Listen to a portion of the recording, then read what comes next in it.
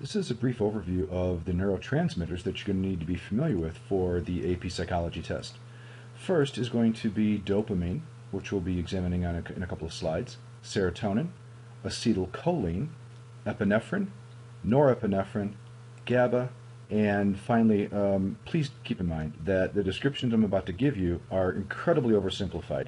The reality is much more complex, as are the various chemical interactions and biological interactions of what happens inside both the brain and the body. So this is just a quick review, and in your biopsych class at university, you will have a lot more detail. This is a quick little screen capture off of Wikipedia, and it shows you the basic sectioning here of the end of the neurotransmitter. So you've got the synaptic section here with the synaptic bulbs and the vesicles. The vesicles hold the neurotransmitters. The neurotransmitters are released into the synapse, and then of course you've got the receptor sites over on the postsynaptic neuron.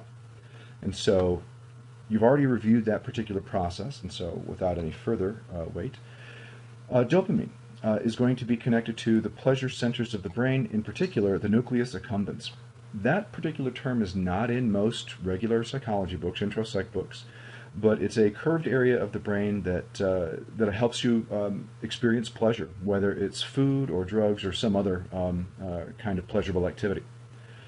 With dopamine, if the Parkinson's disorder is connected to the loss of dopamine-generating neurons, schizophrenia is associated with elevated levels of dopamine in the mesolimbic pathway. Low levels of dopamine are associated with addictions, interestingly enough, and you might run across the term dopaminergic.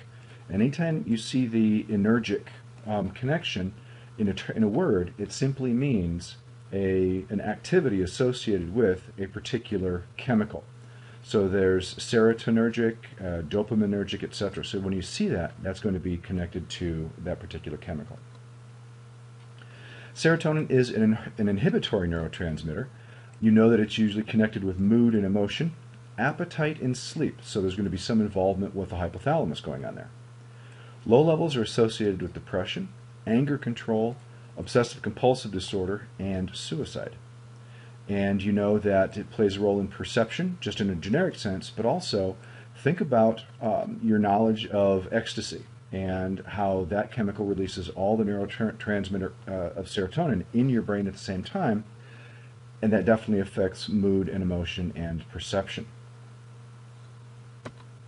Acetylcholine. It was the first neurotransmitter discovered, and it's connected primarily in the somatic nervous system because it's associated with muscle movement. And so acetylcholine activates the muscles in the body, but interestingly enough, the loss of acetylcholine is associated with Alzheimer's as well. Epinephrine is, when it's in the brain, it is going to be a neurotransmitter. When it is in the bloodstream, it is going to be in the endocrine system, and so therefore it is going to be a hormone. But it is associated with energy and the emergency systems in the endocrine system, primarily the sympathetic nervous system, connected to the fight or flight response. In the brain, it's also connected to the formation of memories. Norepinephrine, part of the sympathetic nervous system that responds to danger, the fight or flight response, increases blood pressure and heart rate. So whenever you're fearful, you are experiencing those things, and it releases the glucose stores. So all of a sudden you have this energy that you have to do something with. And of course it's also connected to the amygdala, which is also part of the fight-flight response, and the brain part that is activated during that. GABA, gamma-aminobutyric acid. And this is going to be associated with anxiety. Too little GABA in the brain is going to be associated with anxiety disorders, generalized anxiety in particular. So this is a good one to have. Otherwise, you might be having a less than pleasant experience with life. And thank you for Wikipedia for the images and the screen captures. And that's neurotransmitters in a nutshell.